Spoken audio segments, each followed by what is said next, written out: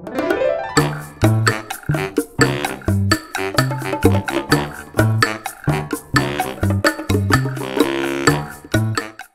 right, welcome everybody. It's about 3:30, Thursday, the 28th of March. Probably can't see it real well, but I got little laser lines on the car. So I've got a laser level here, and even though I said I was gonna stop playing with gaps, I lied. I'm going to continue to play with gaps, and I'm going to try to get the car leveled off the frame, and then look at the body and see if the body might be on a little crooked or something like that. Now, if you can see, probably can't, but the laser line right now is running through that hole right there, essentially centered up. You can kind of see that it's a little bit high, and then this one over here is way high, which jives with the car looking like it's leaning down a little bit. So that's cool. It's all right. I don't have a problem with that. But what I'm going to do now is get the car on jack stands so that I can remove the suspension from the equation. So I'm going to jack it up a little bit, get jack stands under it, try to level it out as best as I can, and then take a look at the body lines and see if the body is telling me that the body is maybe crooked. Hopefully that will lead me to figuring out whether or not I've got gap issues that I'm creating for myself because the body is not on straight. Who knows? This may be a shim issue. I'm kind of stabbing in the dark here, but I figure I've got no hurry, so I'll see if till I convince myself that I've exhausted all my possibilities, I'm going to continue playing around. So you guys are probably going to think I went off the deep end here, but here you go. Here's one for you. So you can see down here I've got a level hanging off of the bonnet right now, but what I'm going to do here in a second is I'm going to hang it off the frame, and I'm going to show you something and explain to you what I'm doing here. Alright, so I've got the level hanging off using coat hangers, hanging off of the pivot points for the bonnet. If you notice, I removed the dollies from underneath the wheels so they wouldn't interfere, and I jacked the car up on jack stands. And if you look close, I'll zoom in a little bit, you can see I got shims underneath this one jack stand. My goal here is to get the frame as level to the floor as I can within the boundaries of, you know, being a human being and not having accurate measurements. So the coat hanger pieces are the exact same length, and they're hanging off of two identical points to the level. And if you look, I don't know if I'm going to be able to zoom in that far, but if you can see that, I don't know how focused that is, but the level is off just a little bit. So it's to the level is to the right a little bit, which tells me that the right part of the car needs to move to try to fix that. So I got to continue to work on the shims. What I did in the back, there's two eyes back there that they used to bolt these things down to the ships, I think, when they shipped them over. And I'm getting about the same thing and got jack stands back there as well and got it leveled up. So my whole point here is to try to get the frame level and a known quantity. Then look at the body and shoot the body lines. I've got a electric level here, and I know it's kind of dark back here, but you can see that electric level there, and what that essentially is trying to run on right now is the line of the rear valance. So you can see it covers pretty good right there, and then as I move to the right, that line slopes up, which tells me that the body's a little bit crooked. Assuming that the frame is level with the body crooked, now I know that, well, the body is crooked. So that, hopefully, in my head at least, is going to mess with my gaps a little bit. And I know I told you guys I wouldn't talk about gaps anymore, but there you go.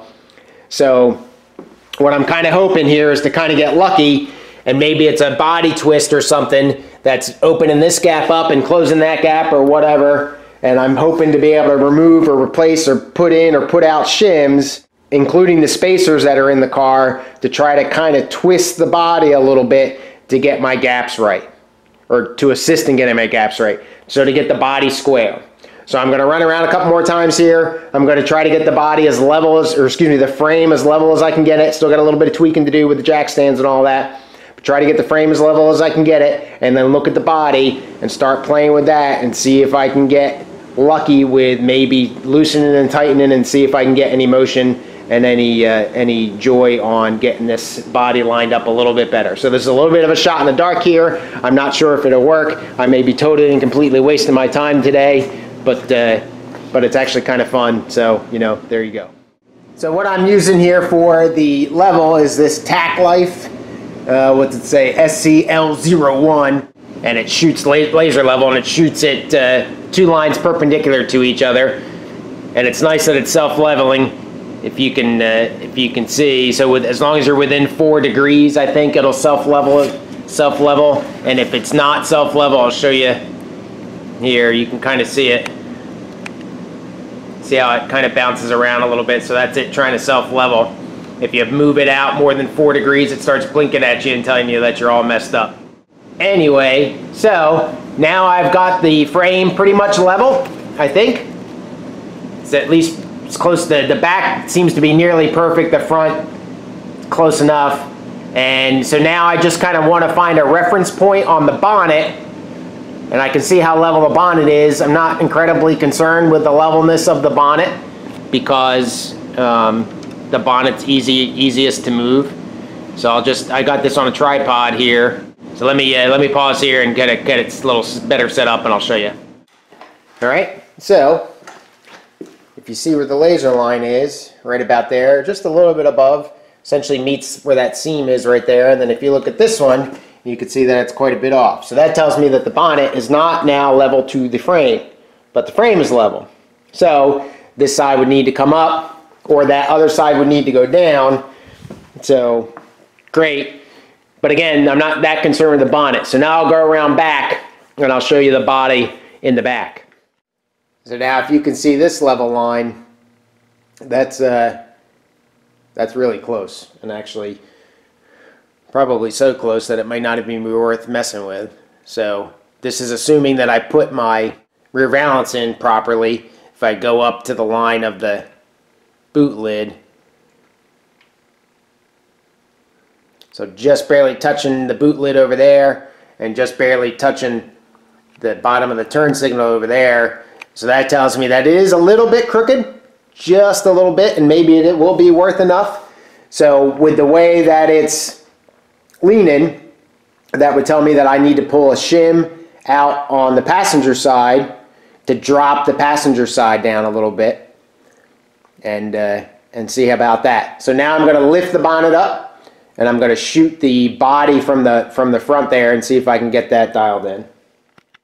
Alright, might not be able to see the level line very well, but there's a level line there. It's blinking, so you'll see it dim in and out to catch your eye. So that's pretty close.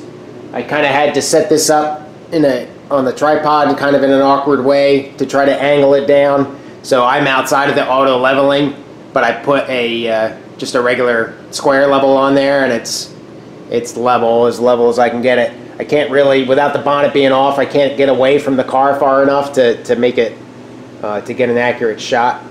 But in short, I'm confident that that's level enough. If anything, it contributes to my idea that maybe that one driver's side there droops a little bit, but I don't think it's enough to go in and play with shims at all, especially since I'm not incredibly confident with the measurement. So, in short, I think the body's straight, which is good. Doesn't do me wonders for my gaps, but at least now I know that I'm pretty confident that the body's straight.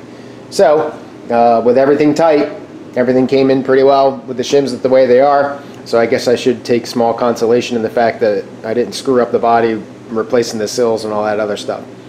Alright, so moving on. I did go ahead and order a new bonnet stay from Rimmers.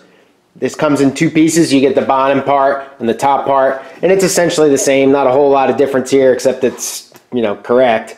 You can see that it doesn't really lock in per se tight, but if the bonnet were start to fall, I'll show you, if the bonnet were start to try to chop my head off, then it does lock in. So as it comes up, it kind of opens it back up, but it won't allow it to go. So that seems like it would work properly. So you break the knuckle right here and push that back. But this one attaches properly. It's got the little dog leg in it, and I'm not real crazy about how that fits up. I need to put spacers in there to try to make that stick out a little bit further, but otherwise it seems to work, and it doesn't interfere with the bulkhead. So I'm going to call this one good, as far as, you know, being a good solution. So it's relatively cheap. They just got done with like a 15% sale. I think each piece was either 13 bucks or 16 bucks. So, you know, you're looking at $30 if you kind of include the little bit of shipping you would pay for that. So that was worth it to me to go ahead. So now I'm going to keep going with some body stuff here. The other thing I picked up was a whole new set of hinges. I decided to just go ahead and buy them. I think I had mentioned this in my last video. They're about 21 bucks a pop from TRF, the Roadster Factory. On a kind of a side note of that, I haven't shopped from TRF for a little while because Rimmers was having all the sales and the exchange rate was so good. But this time I bounced some prices off of Rimmers during their sale, and I ordered several things from the Roadster Factory that were at least as cheap, if not cheaper, than the Rimmers with the Rimmer stuff on sale. So even though I've been praising Rimmers and everything of late, again, a lot of that came from the exchange rate. So now that that's not quite as good as it used to be, if you're going to be some shopping, I'd recommend you pull up, you know, Spit Bits and Rimmers, maybe Moss and TRF, and kind of bounce them all over the place. So anyway, the hinges are slightly different. The hills all line up. I've already done that, but if you can tell, the wing, I guess, the thickness or the width of the hinge plate that goes to the body is quite a bit bigger than the original hinges, but the holes are properly aligned, so I'm not worried about them fitting up. I don't think this is going to hurt anything. I've got all sorts of room towards the front of the hinge. You know, the A-post over here is wide open. If anything, maybe it'll help a little bit because it'll give it a little bit more of a larger surface area to distribute some of the weight. I guess I could probably send an email to TRF and see that they did that on purpose. I mean, it's significantly different enough that I can't imagine that they wouldn't. And the other plates are identical on the back where it bolts to the door.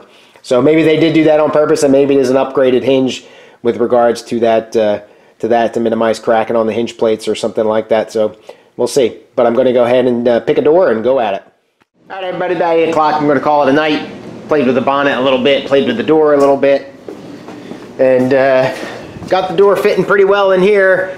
Put a whole bunch of more shims in that bottom hinge there to try to force that out, and this gap closed up just a hair, but now it's way proud down here, worse than it was, and I would rather have it open at that front than up here. I'd rather have it open up there than as proud as it is back here. I do have a problem. Show you real quick. Must have been when I was putting in the sill where it snuck in on me here. Show you this. You can see how much of a gap that is there.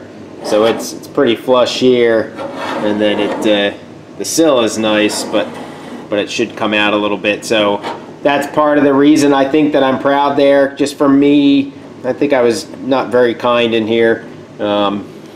Whether or not I'm going to cut that and open it up, I haven't decided yet. Depends on how well I can get the door. If I can get the door a little bit better and it's just proud in here, then I'm probably not gonna cut it. Excuse me, not gonna cut into it. But there you go. So I kind of promised I wouldn't talk about gaps. So I'll be quiet. But that's it for me, and I'll see you sometime this weekend. Good morning, everybody. 8 o'clock. Time to get back at it. All right, you can see I've got the laser level pointing at the bonnet here. The frame is still level from the last visit. I didn't touch anything. So now I've got the laser level bisecting the bolts here on the driver's side headlight bucket there, the bolt holes. And I've got it over here, and you can see that the laser line goes a little bit lower than the holes. So that tells me that it's crooked, with the passenger side being a little higher than the driver's side. And then based on the gaps off of the sills, I'm going to raise the driver's side a little bit using the adjustment that I have here, and I got a lot of room there. Now again, what I'm trying to do is level out the bonnet, and then once I get it level, you can tell here I don't have any room to go any further back, and I still have a pretty good gap here. So what I'm going to try to do is loosen all of the pivot tubes up, every one of them, and hopefully I can do that with the car. You know, I'm just going to loosen them. I'm not going to remove them or anything. Be able to do that with the bonnet still attached, but keep these front pivot points tight. And then I'm going to try to move the bonnet around and see how much play I get out of it by adjusting the pivot tubes, but with the bonnet still attached to the pivot points up here, and see if I can score any points. Just a different way to do it. I don't think I've ever loosened all of the pivot tubes all at the same time and then wiggled the bonnet around. Again, just trying to get to the same end state here, but trying to come up with different methods to get there. I am happy with where the bonnet is. I probably said this about 15 times already, but these gaps up here came in okay. I still have this lip that I've got to contend with, but that I'll use for that center transverse support. And a little bit of the same thing over here. It's sticking out a little too far, but I'll take care of that hopefully the same way. I'm pretty happy with the gap in the back here and the shape. On the other side, however, I do have some hammer and dolly work to do. I don't know how well you can see that, but as it slopes down, probably about 3 or 4 inches off the sill or so, it gets a little out of shape there. So, but I'm not going to worry about that until I get the doors on. I'm going to try to fix these little gaps now here at the sill to the wing transition. See if I can get them vertically aligned so it's smooth there, and then start working back on the doors. Before I continue on with the doors here, I am going to get this seat thing figured out, at least on the passenger side. I didn't bring the driver's side frame with me. So I am going to end up just drilling a hole right through the floorboard here, lining it up with that guy there. The important part here, though, is the rails. This one and this one are not tied together as far as sliding goes, so you can get the thing crooked, and you don't want it to be crooked because then it won't slide evenly or at all. It can get bound up. I think I mentioned that in my last video. So all I did was simply take the measurement from this front panel here, the front cross member to the edge, and made sure that they were pretty close, within about 1 millimeter or so. So now I've got that hole lined up. I'm going to mark that guy off, drill a hole through the floorboard, as much as I hate to do that, but that's the way that I'm going to go. And I'm going to have this contraption here. This is a grade 8 bolt. I don't think it really matters, but so a bolt, lock washer, and a flat washer on from the car side, and then underneath the floor a nylock nut and a wide fender washer there, just to try to distribute some of the load. So hopefully between the lock washer and the nylock nut, you don't normally use those two together, but I figured I would this time. So hopefully all that will take care of this. Holes are drilled. Seat slides, which is good. I'll show you the holes here. So here's how it lined up, so you can see how much distance you got there. Not too bad. I also have found that the holes in the floor, the bolt holes existing, are just a little bit too close together front to back. I'm not sure if that's a difference in the seat rail. When they went to the different seat rails, if those dimensions front to back got a little bit different, or if it's just the imperfections in the floorboard. But I just took my step drill and drilled out the holes in the seat rail just a little bit bigger, just to give me a little bit of wiggle room there. But that seems to have worked, and that's what I'm going to stick with. And I'll go from there. In the existing holes that are already there, I'll probably just take a little bit of Loctite blue. I won't use red, and I'll run a bolt through it and just call it good, and try to shave it off even underneath, just to prevent any water intrusion or anything like that. So there you go. About 2:30 or so. Happy with the way this door came out. I've got a little bit of work down to do here to get that to level out. I think I might just bend the door, but it's a little bit proud down here, but not too much. And like I showed you earlier, where it not being level, I think that's what it all is. Otherwise, again, a little bit of work here just to kind of pound the door out to get that to level up. Struggling, and the bonnet's still good, by the way, even though it's gone up and down a couple times. Struggling with the driver's side door. It needs to come back further than the hinge points are allowing me to go. So what I have done, or going to do, is essentially put spacers on the part of the hinge that bolts to the door. And if you can see here, I have these pretty thick round washers in, but they're interfering and extending beyond the hinge, so I'm going to just take an angle grinder and just grind them flush with the rest of the hinge, so that they kind of get out of my way there, and see if this will work for me. I'm not, yeah, we'll see if this works. As far as I am concerned, and I've said this before, but I think I'm really ready to say it now, I'm happy with my gaps. Even on the center of the bonnet. So I was able to kind of manhandle this one out, and then use the latch also to help me kind of fit that a little bit. It might need a little bit more down there, but it's okay. This gap is pretty good, pretty straight. This gap is good, and if you look, I got most of the rise out of the bonnet. And what I did was adjust this cone height here, and this can even come down just a little bit more.